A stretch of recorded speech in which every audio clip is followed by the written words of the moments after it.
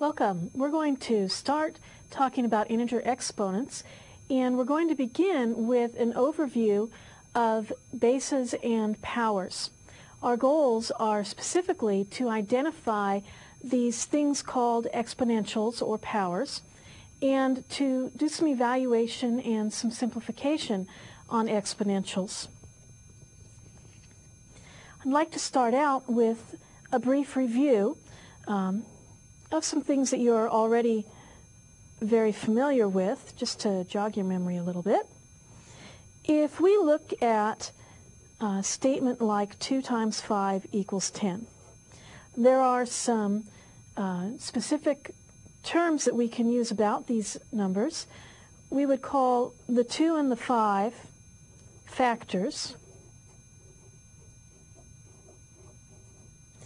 and the 10 would be referred to as the product.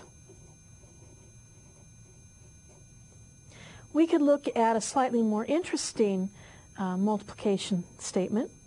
We can look at 2 times 2 times 2, which is equal to 8.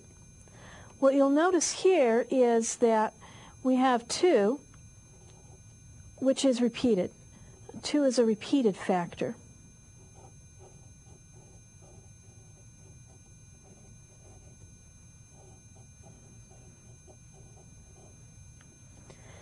It would be nice if we could write this in some shorthand way where we didn't have a whole string of 2's across the page.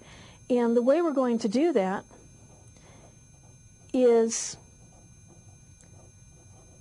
by writing the number 2 and putting this little superscript on it, and the superscript is the number 3. The number 3 is how many times that 2 appeared. We would call this 2 to the 3rd power,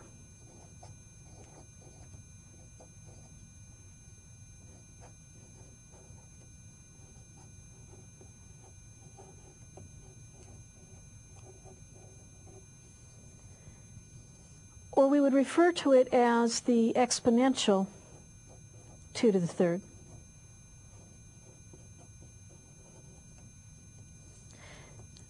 This exponential is said to have the base 2. That's the factor that we're working with.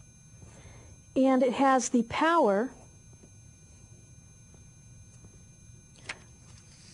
let me just slide this out of the way.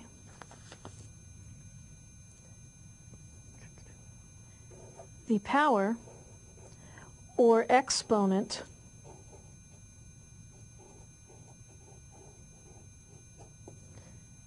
three. I want to take a moment and look at some examples of exponentials and just identify the base and the exponent or the power in those. Let's first take a look at -2 to the 4th power. We could write this as a -1 times 2 to the 4th. What we could recognize then when we look at our exponential, which is this piece here, is that we have a base of 2 and a power of 4. The -1 is not part of the base. It's very important to notice that that the -1 is not part of the base. The reason that is the case is because it's not in parentheses. And you'll see an example in a couple of minutes where the negative is inside the parentheses and it changes our outcome. If we want to evaluate this, that's simply going to be -1 times a 16. 2 to the 4th power is 16. And that gives us a -16 for an answer. Another example of an exponential, one involving a variable, would be 3 times z to the 7th power. In this case, our power, or our exponent,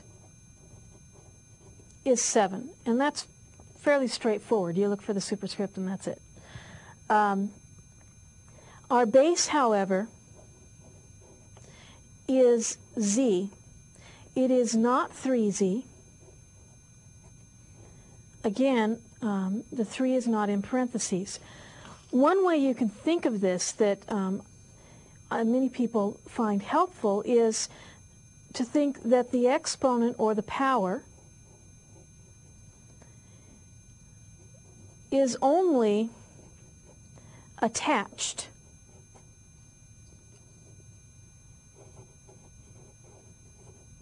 to its nearest neighbor.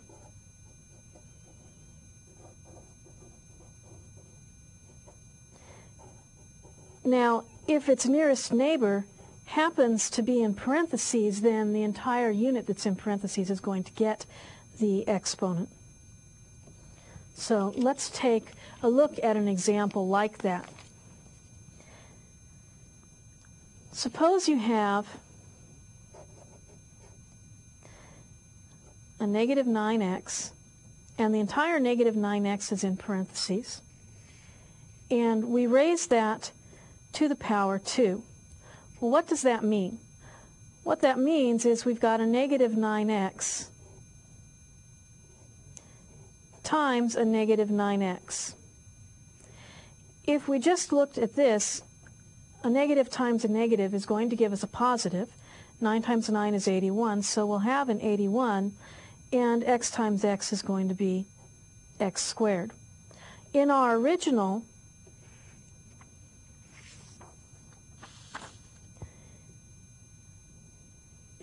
statement, the base is negative 9x, everything that's inside those parentheses, and the power is 2. Okay, now we can rewrite in words what we've been working with. We've been working with exponentials, and what I would like to emphasize is that the exponential, also known as a power, is simply a base, and that base can be a number or a letter, a variable representing a number, and it is raised to a power. The power represents the number of times that the base is repeated if we were to write out the multiplication problem in, say, we could call it longhand.